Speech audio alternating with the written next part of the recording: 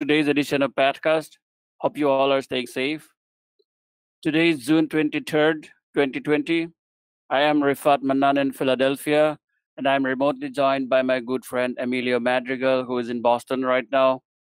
Today, we are very excited to welcome back Dr. Andres Matoso, who is Associate Professor of Pathology at Johns Hopkins University, and he will be presenting on genitourinary pathology today. The topic of today's discussion is somatic malignancy in germ cell tumors. As always, please feel free to post your questions or comments on Facebook and YouTube chat windows, and Dr. Matoso will answer them towards the end of the session. Thank you, Dr. Matoso, for joining us today.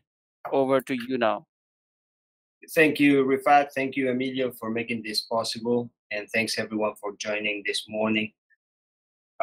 So I'm going to talk about somatic malignancy in testicular germ cell tumors.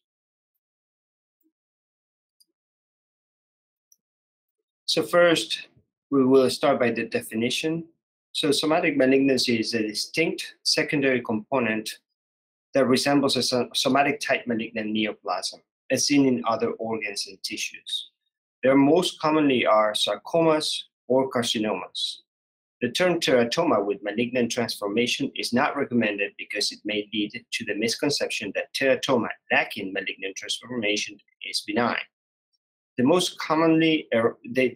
most commonly arising from teratomas, but some of them can originate in yolk sac tumors, and rare reports are out there that spermatocytic tumors can have sarcomatoid transformation. Those are very, very infrequent.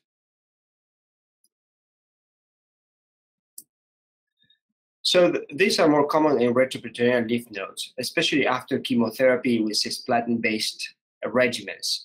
They can also occur in primary tumors. They happen in approximately 3 to 6% of all germ cell tumors. So you can expect to see one every 25 or 30 cases of germ cell malignancies. The interval from the diagnosis to the germ cell tumor, with somatic malignancy, it varies and can be as long as 30 years. Most commonly, this interval is longer in carcinomas, with probably more than 5 years after the initial diagnosis. In sarcomas, the median for their appearances is 20 months. So what do we have to find to make a diagnosis of somatic malignancy in germ cell neoplasia? We have to see an expansile or infiltrative growth pattern. By experts' agreement, the tumor must have a pure population of atypical either mesenchymal or epithelial cells that expand at least one low power field.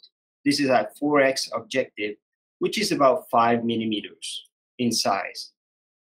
In contrast to teratoma, somatic type malignancy do not show the organoid arrangement of the stroma around the glandular component. One molecular test that we use and everyone can use to make this diagnosis is a FISH for overrepresentation of chromosome 12p. So as you know, germ cell tumors frequently, more than 80% of them, have an isochromosome 12p or overrepresentation of that chromosome 12p. So what we do in FISH is you have two different probes with two different colors. Here, for example, in red, you will find the chromosome 12p, and then in green, the centromere for chromosome 12. So you pick an area with 60 tumor cells, and you draw a ratio between the red and the green dots. And if you have a ratio of more than 1.3, that signals that the chromosome 12p is overrepresented in that sample. And we can see here on the right an example of an overrepresentation of red dots, while in the left is still normal. So the most common sarcoma arising in the teratoma or in the germ cell malignancy is rhabdomyosarcoma. The second most common is primitive neuroectodermal tumors, but you can also find leiomyosarcoma, angiosarcoma, chondrosarcoma, and then also you have to consider sarcoma to yolk sac, especially in those cases that do not have any specific differentiation. The embryonal rhabdomyosarcoma is the most common of these sarcomas. How do you identify that at low power? What you see is a expansile population of small cells, small blue cells, round blue cells, that when you look at them closer, you will find some of the cells that have abundant eosinophilic cytoplasm or strap cells. So some of them you will be able to see the striations. So this would be diagnostic of rhabdomyosarcoma. You meet the criteria, the 4X field, and then you look at the cells and you identify some of them with abundant eosinophilic cytoplasm or strap muscle cells. Grossly, the teratoma with rhabdomyosarcoma will differ from a teratoma in that it will have more solid areas of necrosis. It's more fleshy because there is this expansile population of cells. While the teratoma is usually more mucinous and more cystic, as you can see here. Some rhabdomyosarcomas will be identified in the intertubular space. So you have to be wary about these cases because not everything that you will find in between the seminiferous tubules would be seminoma or embryonal carcinoma. And again, similar to the other image, what you have to look for in this monotonous population of the small blue cells is those cells with some elongated eosinophilic cytoplasm that shows rhabdomyoblast differentiation. You can see them here again, and you appreciate in the seminiferous tubules the intratubular germ cell neoplasia in situ. These cells will express myeloid markers like desmin, so you can highlight here with desmin the rhabdomyoblast in between in the intertubular space. And the seminiferous tubules can have the intratubular germ cell neoplasia in situ highlighted by plaque or CKIT.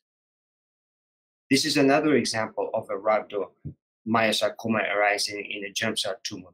You see the remaining testicular parenchyma here, and when you look at low power, you can see a monotonous population expanding more than 4X field, and they're composed of primitive small round cells. At a closer look, you can see that the interstitium is a little edematous. The cells are highly atypical, hyperchromatic, but they're small and with scant cytoplasm. Occasionally, you will see some of the cells with the elongated eosinophilic cytoplasm characteristic of rhabdomyoblast. This is another look to another area of the same tumor. You can appreciate the interstitium is very edematous or myxoidish.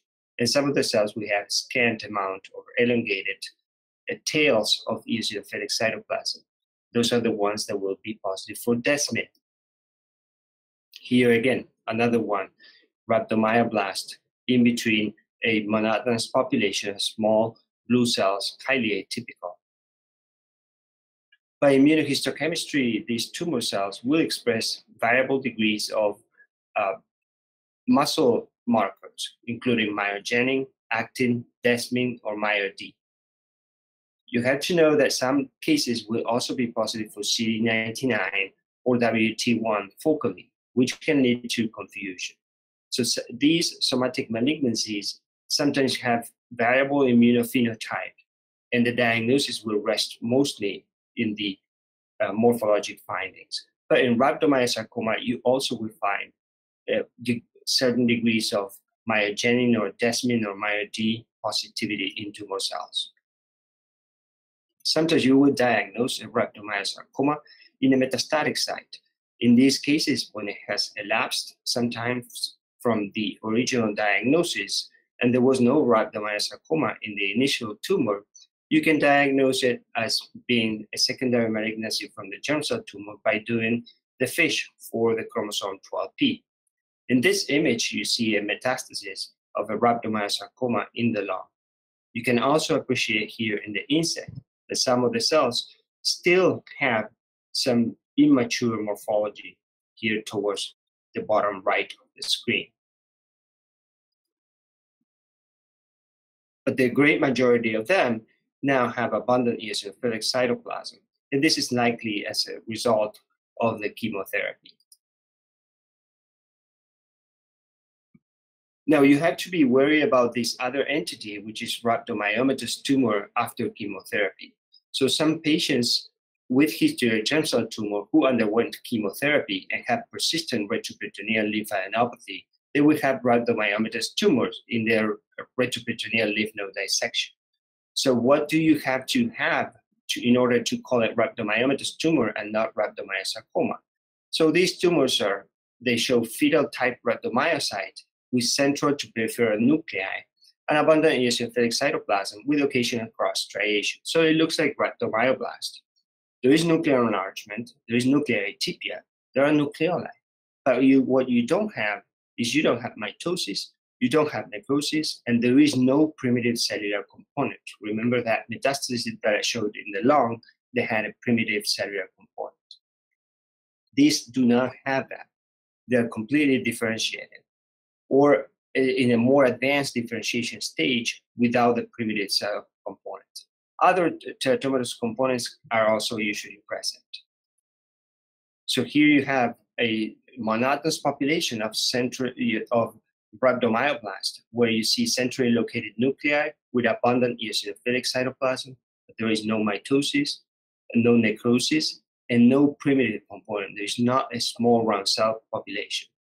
This image in the right shows myotubules with multiple nuclei per sarcoplasm. So you see a different degree, maybe more advanced degree, into rhabdomyomatous differentiation. Again, this is different than rhabdomyosarcoma because there is no mitosis, no necrosis, and no primitive component. Another example, you see the rhabdomyoblast with abundant eosinophilic cytoplasm, some multinucleated giant cells, but you do not have any necrosis, any mitosis, or primitive component. Now we go to primitive neuroectodermal tumor. This is the second most common somatic malignancy arising in teratoma. There are two types of peanuts, central and peripheral. Peripheral peanuts is a spectrum of tumors known as the Ewing sarcoma family of tumors. And almost all of them have reciprocal translocation in EWSR1 gene in chromosome 22. Central peanuts are primitive embryonic type of tumors occurring in the central nervous system that most frequently present in children, and they do not harbor EWSR1 translocation. Peanuts arising in teratomas, almost exclusively of them, are of central type, and therefore they do not carry EWSR1 translocation seen in peripheral Ewing sarcoma or peanuts. Now, central peanuts have a morphologic classification. They can be classified as medulloblastoma, medullopithelioma, embryonal tumor with multilayer rosettes, and others. One study in 1997 that looked at this morphologic classification and had follow-up found no association between the type of peanut and the clinical outcome. Furthermore, there is no association between the type of peanut that you have in the primary tumor and the one that you will find in the metastasis. And therefore, in current clinical practice, we do not subtype the peanuts arising in germ cell tumors. Testicular germ cell tumors. So the peanuts are almost invariably associated with germ cell malignancy in the primary tumor. The most common by far is teratoma. They can be mature or immature, but they can also be found in association with yolk sac tumor, embryonal carcinoma. There are no reports of association with choriocarcinoma, but this is we know that choriocarcinoma is the rarest of all the germ cell tumors. And some of the cases, as I showed that one arising in the intertubular space, will originate only in association with germ cell neoplasia in situ, but this is very rare. In the metastatic site, they are most frequently by themselves. So in the primary cell, they're almost always associated with another component of just a malignancy, but when they present in the metastasis, they might be by themselves. This is an image of a peanut arising in germ cell tumor, where you see two populations of cells. Some of them are larger with more open chromatin and more elongated nuclei, and then there are smaller cells in between that have more pyknotic nuclei undergoing apoptosis. You can also identify some areas with pseudo-rosettes. This is another example of a peanut. You can see in between the tubules and monotonous population of a small round blue cells expanding beyond a forex field and with an infiltrative growth pattern. In this case, we can see that the epithelial component is more prominent. But again, the cells have a primitive appearance with scant cytoplasm. Some of them have clearing of the cytoplasm. And there's some tubule formation in this particular case. This is a very epithelial type of peanut. You have to suspect it when this is expanding beyond a forex field. And even though it's making tubules, in this particular case, the main differential diagnosis would be a glandular yolk sac due to the clearing around the nucleus. This is a closer look to a peanut that has more of a spindle cell morphology. The still is composed of small blue cells with more open chromatin and clearing around the nuclei. Here is not so evident the two cell populations, but you can identify some of them as being smaller and more hyperchromatic, possibly undergoing apoptosis. This nesting appearance at low power is characteristic of the medulloblastoma type of peanut. But again, we do not make any morphologic classification of peanuts, as you can see here. This is a closer look, and what you have to see is the fibrillary type of interstitium in this tumor. It's characteristic. It's not infrequent that somatic malignancy arising in teratomas are composed by two different somatic malignancies. Here we see a peanut and a chondrosarcoma side by side. So the immunophenotype of peanuts, they are focally or diffusely positive for CD99, that's variable. They can be positive for some cytokeratins A13 and CAM5.2 in up to 60% of the cases. S100 is positive focally, at least in 80% of the cases. Synaptophysin can be positive, but chromogranin is usually negative. GFAP can be positive focally in 70% of the cases. Neurofibrillary protein is usually negative. NKX2.1, which is a marker of peripheral Ewing sarcoma, we have found it positive in some cases, but there is no experience in the literature of the significance of NKX2.1. Desmin and other muscle markers are mostly negative, and this is very important for the differential diagnosis with the other common sarcoma arising in germ cell tumor, which is rhabdomyosarcoma. In connection with peanut, we're going to go now to neuroglial differentiation in germ cell tumors. These are more frequently seen, just like the others, in retroperitoneum metastasis after chemotherapy.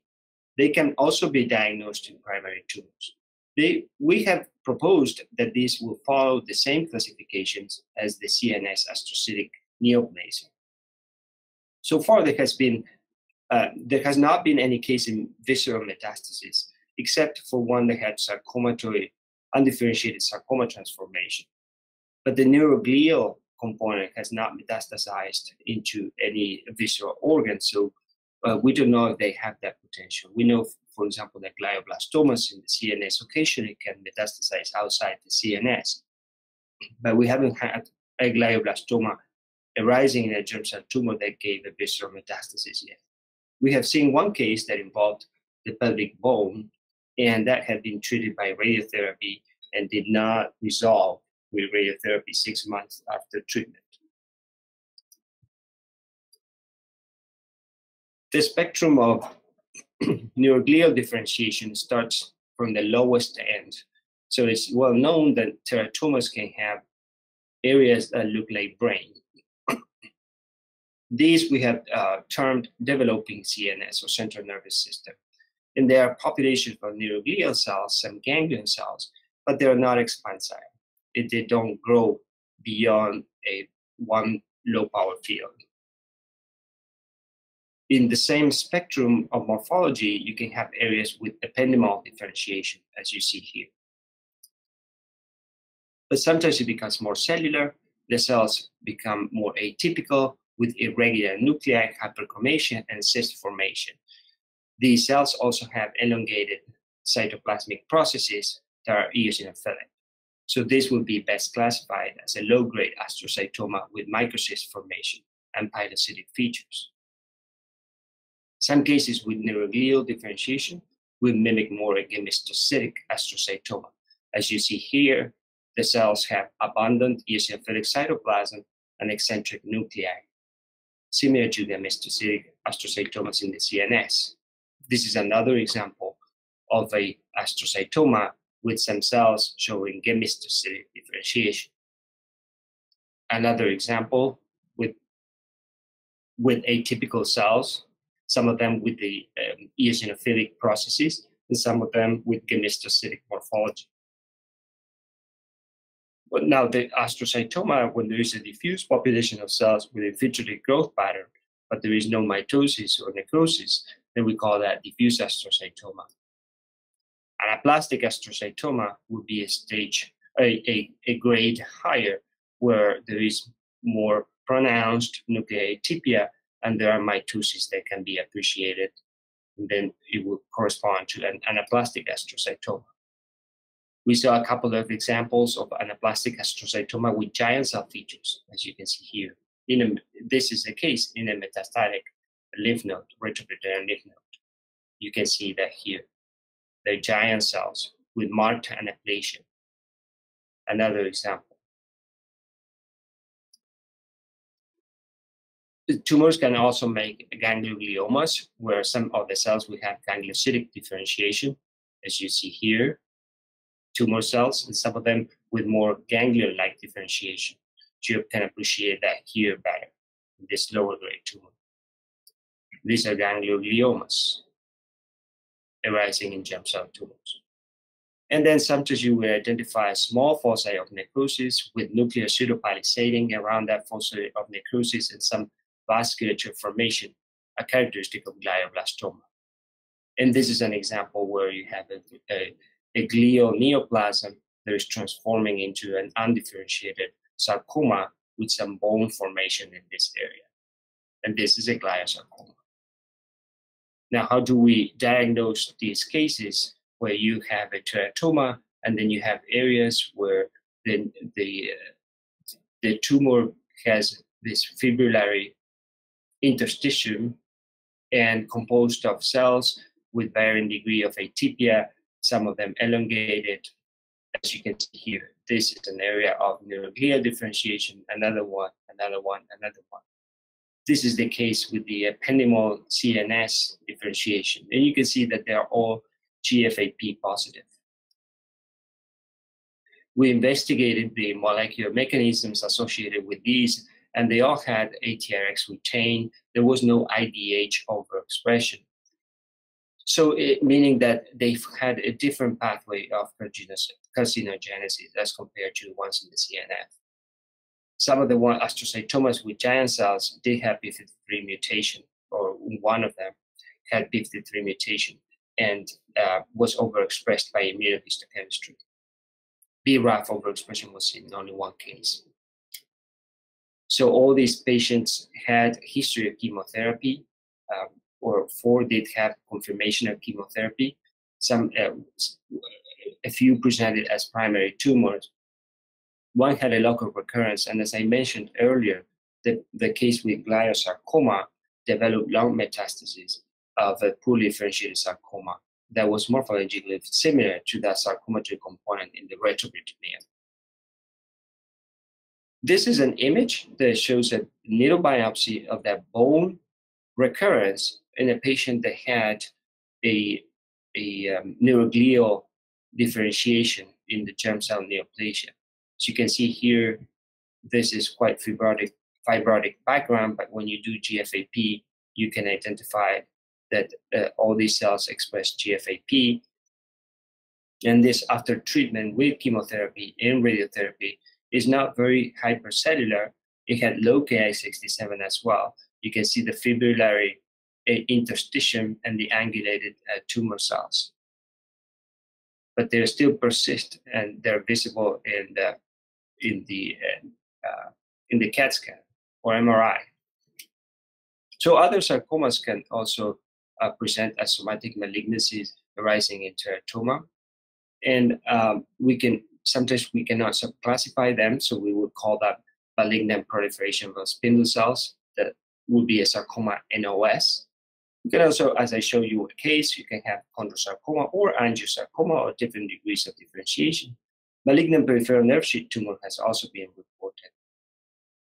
And the recommendation is that these sarcomas be graded following the French Federation Cancer Center Sarcoma Group, or the FNCLCC grading system. Here is an example of a sarcoma NOS, or not otherwise classified. You have the teratoma component here on top, and then a diffuse monotonous population of spindle cells that don't show any specific differentiation.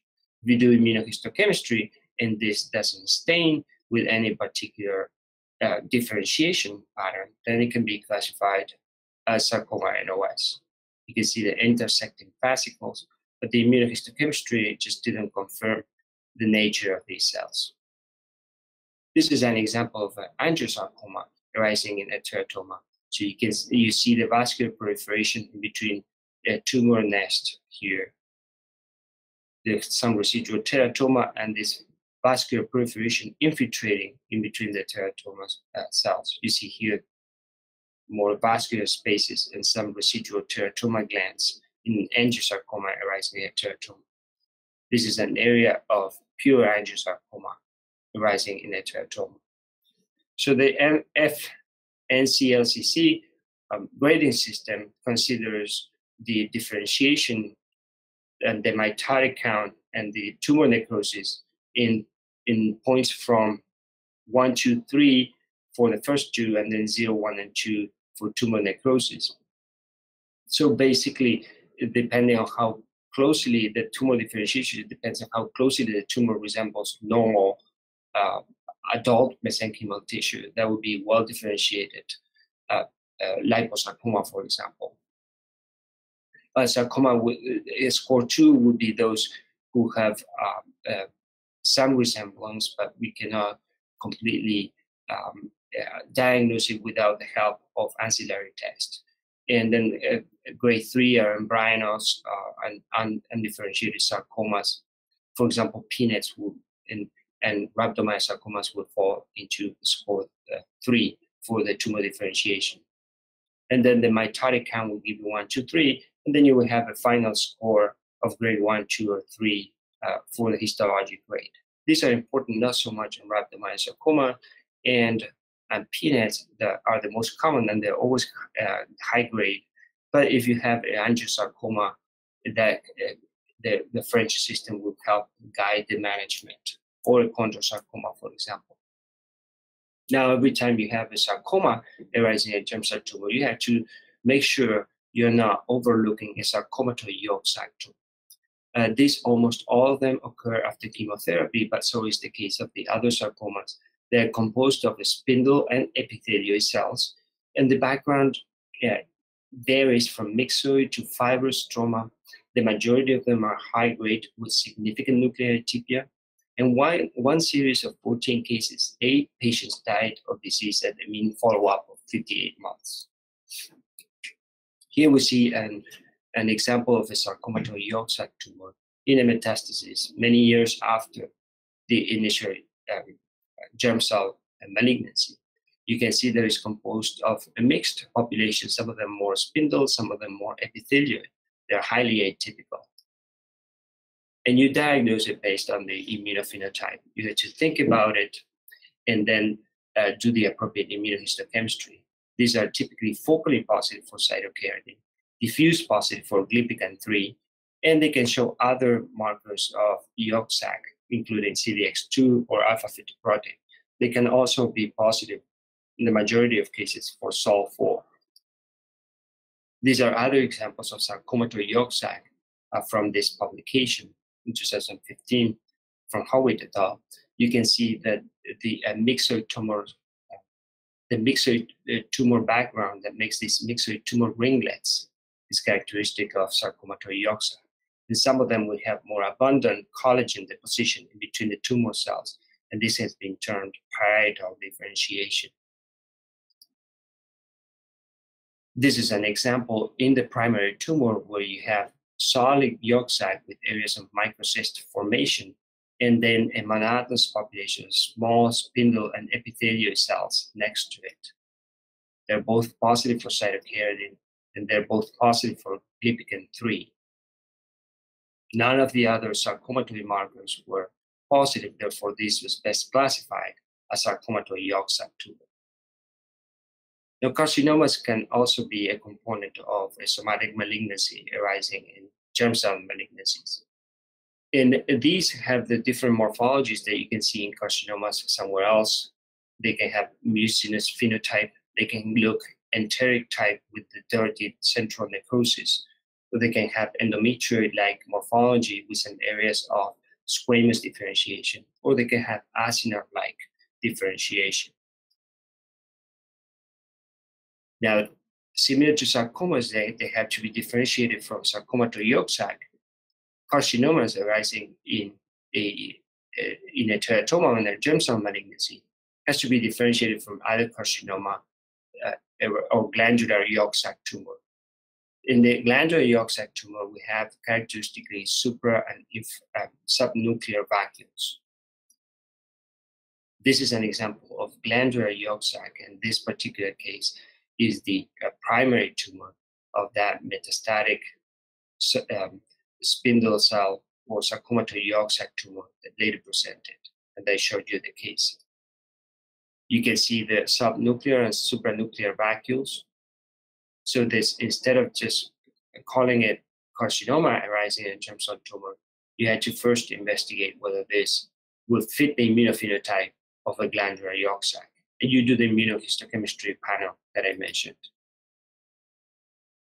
Very rarely, you have a nephroblastoma arising in a germ cell malignancy. And how do you identify nephroblastoma or Wilms tumors? It's by following the same diagnostic criteria in the kidney. You have the three components: the epithelial, the blastema components, and the stroma components. So you have the three types of differentiation here. You can see another area here with tubular formation epithelial, primitive looking cells, but they're more columnar with high proliferation rate. And then you have a stroma components here and a blastema component down here. Some of them will try to make little rudimentary glomeruli, as you see here. The same morphologic approach as you see in Wilms tumor. Same, another area here.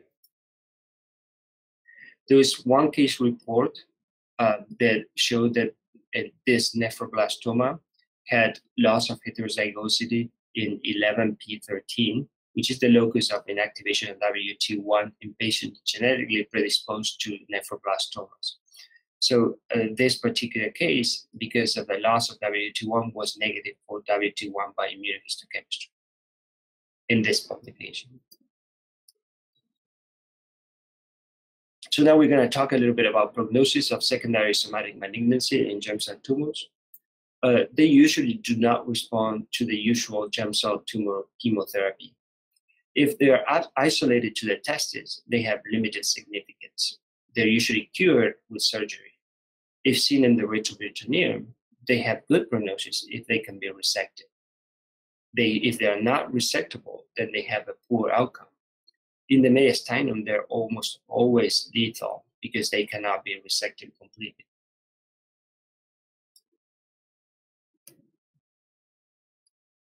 The prognosis varies based on grade, time of diagnosis, and resectability.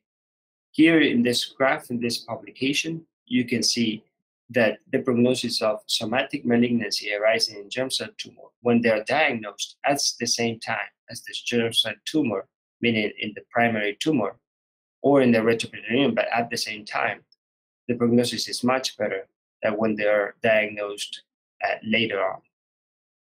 In this graph, it shows the survival curve of the different types of somatic malignancy.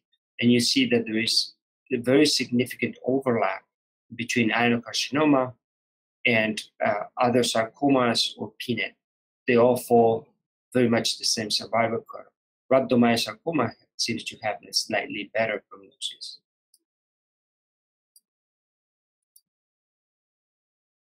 It's also important whether the patient had received chemotherapy. So in patients with no prior chemotherapy in which somatic malignancy is diagnosed, they have much better prognosis than those in which somatic malignancy, in whom the somatic malignancy presents after chemotherapy. And it is worse if they have one or two different regimens of chemotherapy. So here you have one chemotherapy regimen and then two different chemotherapies, and then these patients do worse. What is worse, to have sarcoma or carcinoma or sarcoma to yolk sac, they all fall very much close to each other. They have the similar prognosis. And again, here we have initial RPLND or retroperitoneal lymph node dissection versus those patients who have a recurrence and they require a second RPLND. The ones that recur have the worst prognosis. And then the time to the relapse is also important.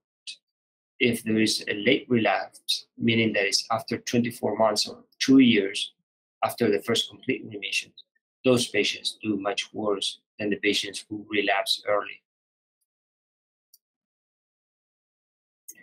Grading is important, as I mentioned. So if you have a sarcoma or a carcinoma, you have to provide a grade, and you can see how the prognosis is different in between low-grade, high-grade, low-grade sarcoma, and high-grade sarcoma, low-grade sarcoma to yolk sac versus high-grade sarcoma to yolk sac, low-grade carcinoma versus high-grade carcinoma. What is the therapy? The therapy is the same as germ cell tumors, but may vary a little bit depending on the center. If the center is a center of excellence for RPLND, for retroperitoneal lymph node dissections, those centers will offer retroperitoneal lymph node dissection if the somatic malignancy has been diagnosed in the primary tumor. The reason is that the likelihood of these tumors to respond to chemotherapy is less, so they will do the RPLND even in stage 1 to remove any potential site of disease. Surgical excision is the best therapy, so that's when they recur later on. Isochromosome 12P FISH is helpful to determine whether that is a second new primary or is a relapse from the germ cell neoplasia, to decide whether they're going to go directly to surgical excision attempt or they will do chemotherapy. The chemotherapy regimens targeting the histologic subtype malignancy is sometimes used, but there is no good follow-up data to see whether that's really effective. The most common change to the chemotherapy regimen is when you have PNET, in which they will add etoposide or PNET-specific chemotherapy. But again, there is no significant follow-up with those patients. So in conclusion, and some take-home messages, the somatic malignancies are rare in testicular germ cell tumors and are most commonly associated with teratomas. They can be seen both in primary and metastatic sites. They exhibit a full range of differentiation, including sarcomas, carcinomas, and glial neoplasms. The grade, the time of presentation, resectability are the main prognostic factors. And patients usually do not respond to chemotherapy, but transformation-specific drugs are used, so therefore we try to give the appropriate name to that somatic malignancy. That's all I have. Thank you very much for your attention. I'll be happy to take questions. Thank you so much, Dr. Matoso, for your excellent discussion on the somatic malignancy in germ cell tumors. I have got a few questions. So the first question is from Chenagiri. The question is, can the tumor be entirely composed of peanut-like areas? Yes, that's most common in metastatic site. In the primary tumor, you will almost invariably see it in association with teratoma or other germ cell component. In metastasis, is more commonly seen in a pure form and not associated with another component.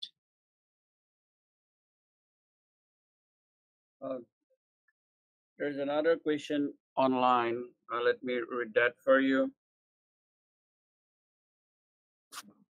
Uh, this is from Emmanuel. The question is there any use for assessing retention of isochromosome 12p in malignancy in germ cell tumors? The use is when the differential diagnosis. So the only use is in the metastatic site and in the relapse form when there is a question whether this represents a new somatic malignancy or a relapse from the germ cell malignancy.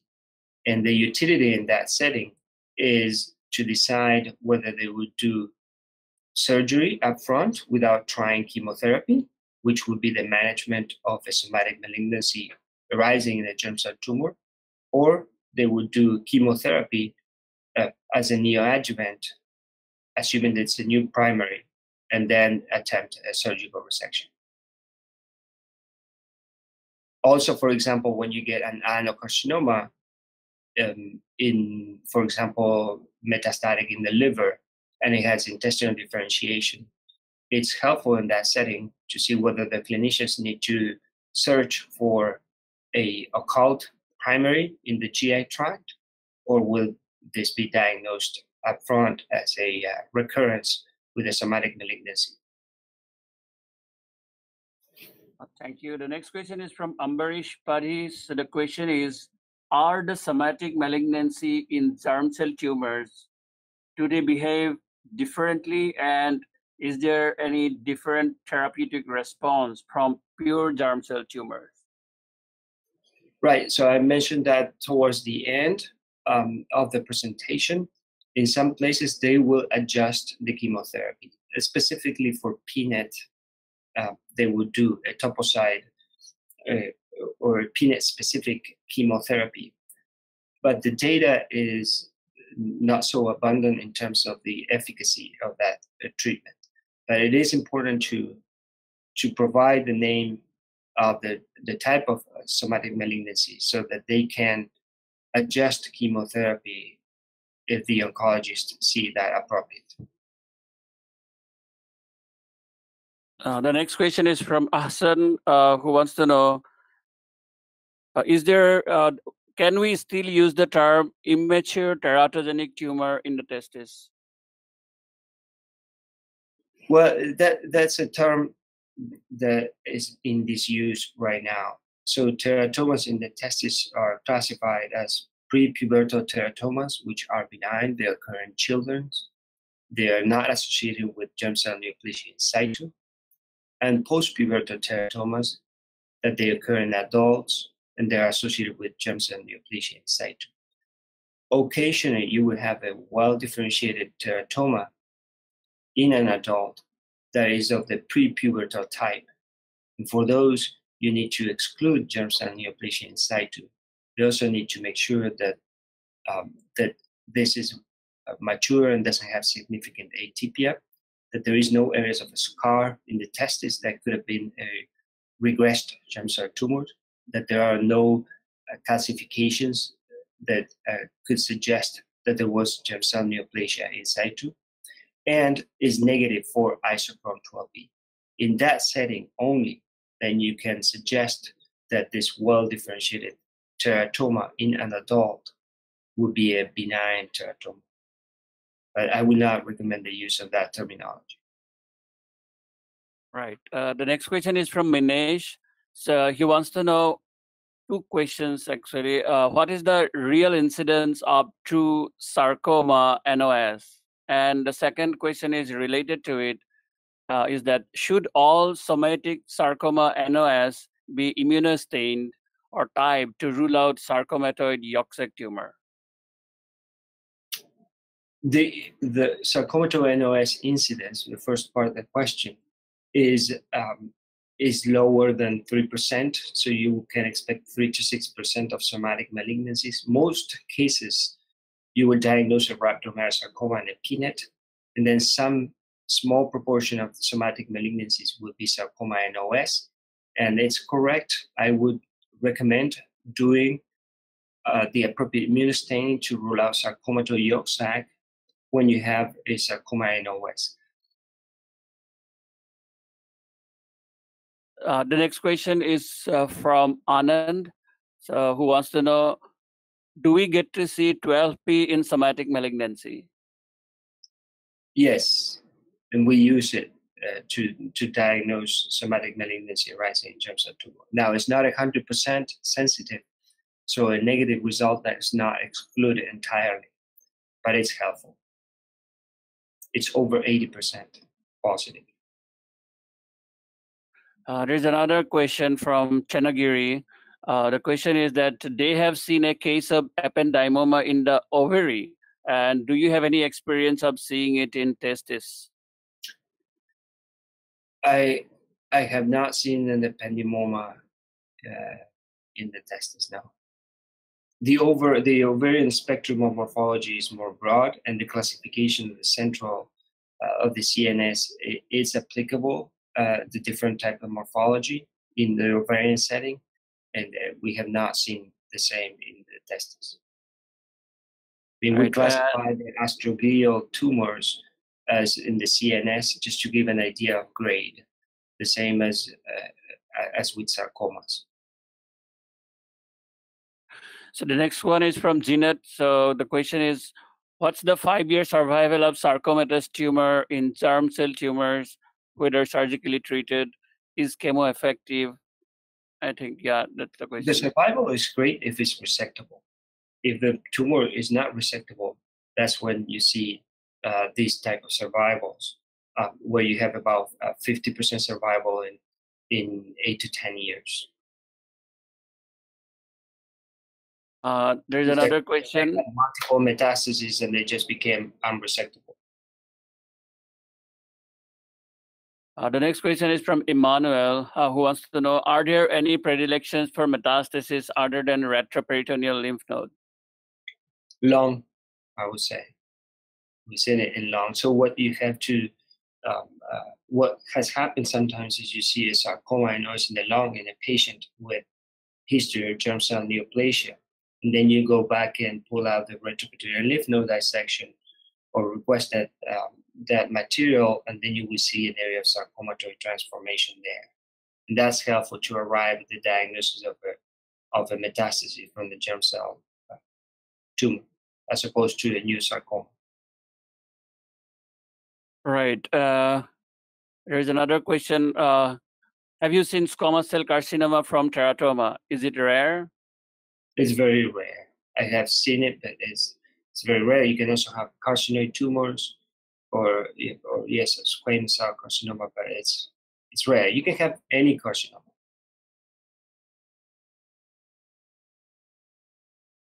The next question is from Emmanuel again. So is there a difference between carcinoma and sarcoma arising from germ cell tumor regarding a route of metastasis? I don't know that for sure. The route of metastasis is usually retroperitoneal lymph nodes first, but I don't have the data to see for sure whether they follow. One is more likely than the other to have hematogenous metastasis. I don't know. There's another question from Jalila. So do you diagnose prepubertal type of teratoma in adults without P12 fish? No. You have to meet all those 5 criteria. No significant atypia, no mitosis, no areas of scarring, suggesting regressed germ cell tumor, no calcifications, and no intra-tumor germ cell neoplasia in situ, and no isochrom 12P. I would not recommend. I want to have that negative isochrom 12P. Right. So here's another question. How do you differentiate cystic trophoblastic tumor from squamous cell carcinoma in a true cut biopsy? Yeah, that's a great question. The trophoblastic tumors are usually strong positive for GATA3, while squamous carcinomas, the GATA3 is weaker. But there are other markers, Malcolm A, that can be positive trophoblastic tumors.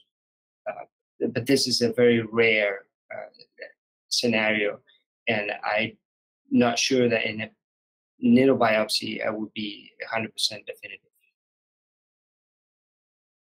Right. Someone has this comment rather than a question that they have seen squamous cell carcinoma from teratoma rather than PNET from teratoma. Yes, it can happen both. I think these are the questions that you have. There's one more, I think, Devansh. So the question is there any difference of incidence in normal testis versus undescended testis? I don't think there is any study looking particularly at undescended testis versus those who don't have a history of cryptorchidism. But naturally, cryptorchid testes have higher incidence of germ cell neoplasia in general. But I do not know of any study that had compared that. So one last question, I guess, from Suma that who wants to know if there is any difference in occurrence of somatic malignancy between ovary and testis. Do you have any idea? Well, I don't have experience in ovary, so I won't be able to comment. I think that's all the questions that we have. And if you have more questions, you can please reach out to either us or you can reach out to Dr. Matoso on his Twitter handle, or you can email him. He would be more than happy to answer your questions. Sure. Thank you. And thank you again, Dr. Matoso, for this excellent Bye. discussion. Thank you. And you would be very happy to hear that you had several hundred viewers who defied different time zones and listened to you. And I could keep track of viewers from at least 35 different countries, including viewers from Argentina, Bolivia, Kuwait, Bosnia, Uruguay, Vietnam, and of course we had viewers from US and also from India. So thank you again, all our viewers, for your support. And if you like our lectures, please follow and like our Facebook page and also subscribe to our YouTube channel so that you can stay updated. And also subscribe to our podcast newsletter that will also keep you updated about the next lectures and all the upcoming lectures. And in fact, we have our next podcast coming up on Friday. So that would be at 1 p.m. Eastern time. And we will have speaker, Dr. Fernando Smith, who is from University of Portugal. And the talk is on breast core needle biopsy, the potentials and limitations. So hope to see you all at that time. And thank you again, Dr. Matoso. Thank you. Thank you, everyone.